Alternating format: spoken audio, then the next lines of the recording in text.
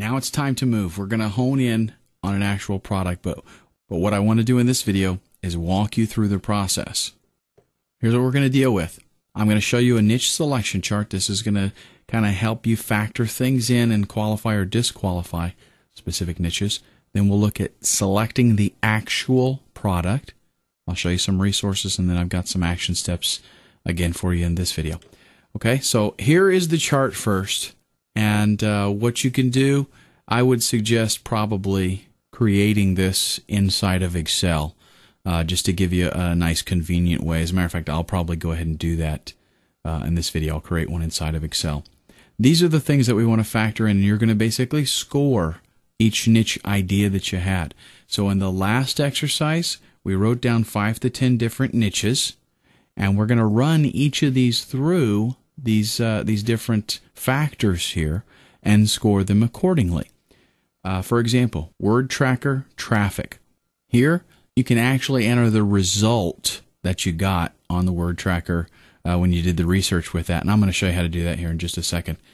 You can enter the result value there, and then for magazine, just put a 5 if they did have a magazine, and if they had multiple magazines, it doesn't matter. As long as there's a magazine for that particular niche, that's good. So after you do your research, if there is a magazine for it, put a 5 there. If there are forums for it, online forums, put a 5 there.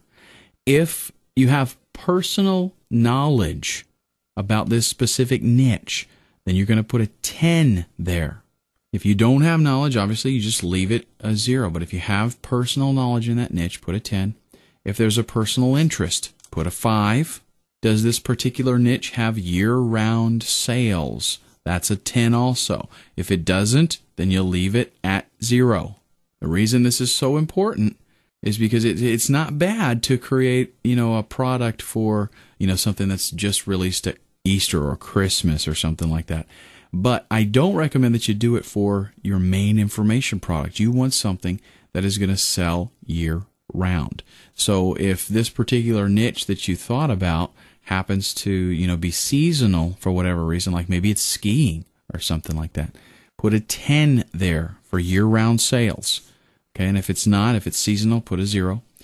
Are the buyers impulsive? This is actually something that's pretty important too. And you'll find this out by checking out the magazines and the forums. You'll find out if it's an impulsive niche, because ideally that's what you want. Put a 5 there for impulsive. If they're not impulsive, leave it at 0. Does it have high ticket?